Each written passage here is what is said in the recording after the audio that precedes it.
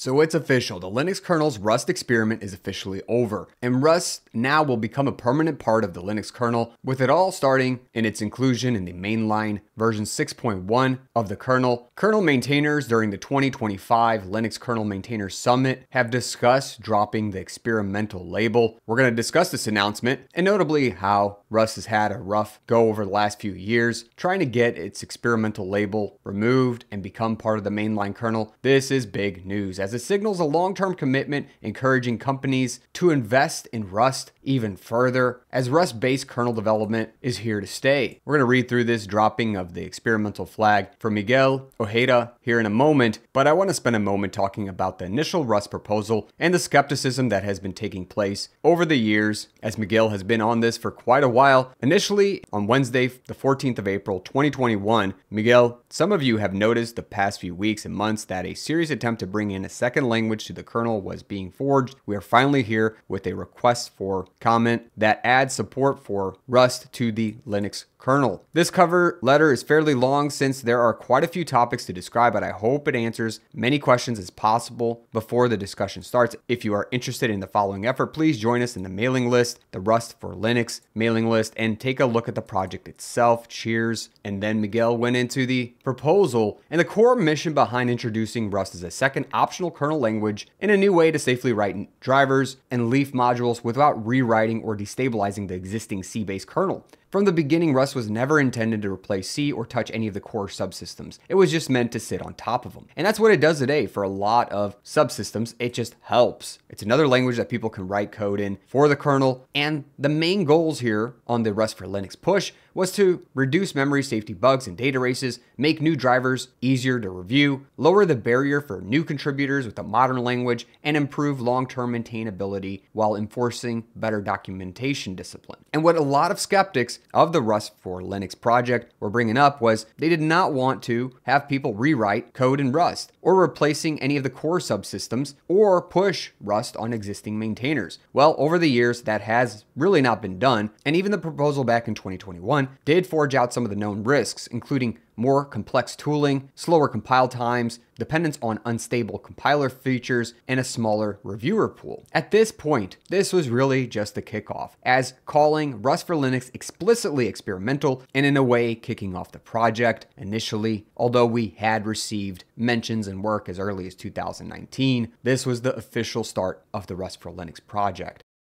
That was also when the GitHub was introduced. The Rust for Linux project was all made to add support for the Rust language into the Linux kernel. Again, Miguel was the push behind all this, and it's fascinating to see years later what has happened. And over the years, after this official announcement of the project and release of the repo, in 2022, we had Linus Torvalds himself signal openness to merging the Rust infrastructure and trying to adopt Rust, which was later merged into the 6.1 Linux kernel for the first time. It landed a minimal experimental infrastructure in Linux 6.1, and over the next couple of years, Rust support matured slowly, but it did grow. By 2023, we had the first real written Rust drivers that were accepted and even later released. These first Rust drivers shipped were Android binder drivers, written with the new Rust implementation alongside existing C code, which the binder was widely deployed. It already had well understood semantics and was security critical. It was a real world test for how Rust would do. And to this day, there are only a few major production intended Rust drivers. The Android binder is still one of the biggest. The NVIDIA Nova DRM kernel driver is currently in progress, but is a new open source NVIDIA kernel driver, which NVIDIA is supporting, written in Rust, and is set to replace Nuvo over time. We also have the DRM subsystem Rust infrastructure, and you might be saying to yourself, that doesn't seem like a lot of drivers or a lot of use in the real world. Well, I think that is a interesting argument, as we're going to get into the community sentiment here in a moment after we read through the announcement of that experimental flag drop. And if you enjoy videos like this and dives into the Linux kernel, make sure to subscribe below and smash that like button on the way back up. YouTube can get finicky. You wouldn't want to miss another video. So a big thing is by 2025, Rust is no longer just drivers.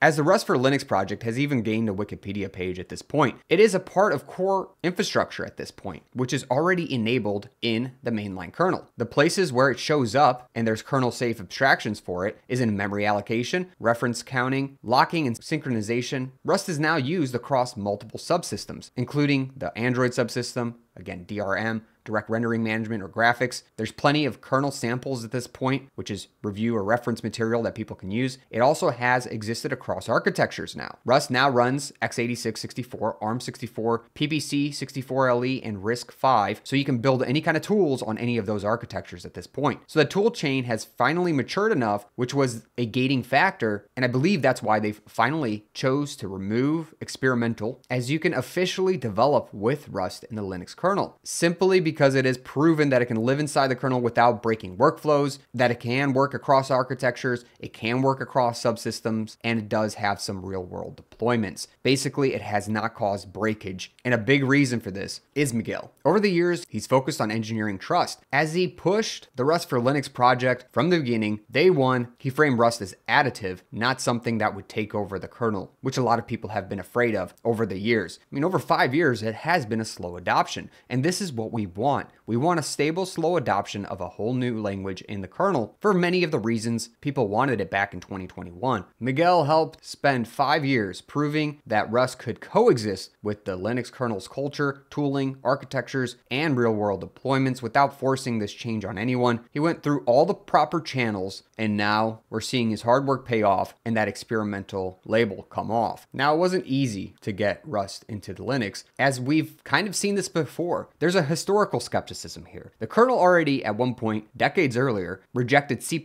as becoming part of the mainline kernel. Many maintainers even assumed that Rust would follow the same arc, enthusiasm, and then abandonment. So from the beginning, there were many doubts just because they thought history would repeat itself. Also, the experimental label became a trap. A lot of critics to this day still have used the label to argue that Rust was not production ready because it was experimental, that it shouldn't be used for real drivers because it is experimental. So it is a big deal that this flag is coming off. Also, there's been a lot of toolchain and build system resistance. Many people have brought up worries about reproducible builds, cross-compilation, and how Rust would perform in long-term support. Also, a big real worry was who was actually going to review this. Not many, especially of the main kernel maintainers, even knew Rust, and they didn't want to learn it, didn't have time to learn it, so there was fears of losing review quality. But over the years, a lot of those maintainers, especially one of the main ones who co-signed this whole deal, we're going to check that out as well, dropping the experimental label, is now part of the Rust for Linux movement. Anyways, there were a lot of fears to overcome, and that's why things moved slowly. Over basically a 5-year endeavor in trying to face skepticism rooted in past failures, tooling resistance, unstable compiler features, memory bandwidth limits, and just cultural backlash from more traditional maintainers who didn't want to fragment anything and keep Linux a one-language project.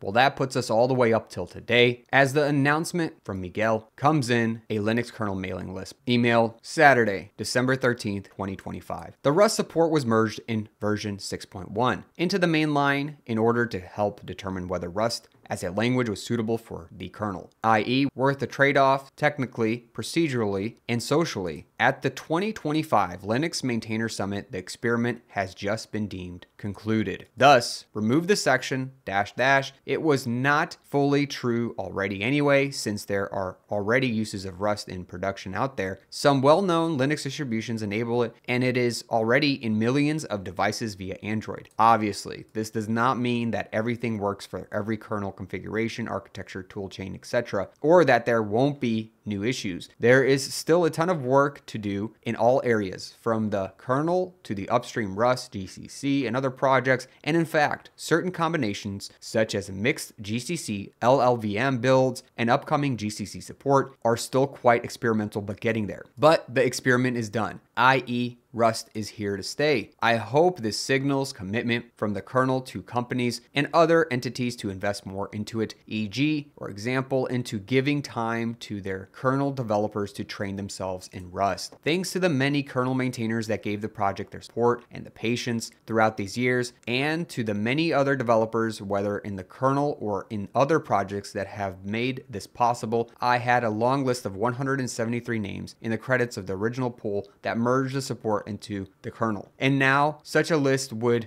be way longer, so I will not even try to compose one. But again, thanks a lot, everybody. And that's it. This patch submitted by Miguel and this email says Rust is no longer a trial or a bet. It's now a permanent supported kernel language that is dropping its experimental label. Here's the lines of code that got removed, which just explain that Rust was an experiment, and is a massive deal because it's an announcement that Linux formally is committing to Rust as a permanent kernel language, ending years of provisional status and unlocking, hopefully, long-term investment, and signaling that there's a trust for other developers to make drivers and start programming with Rust in the Linux kernel because it's here to stay.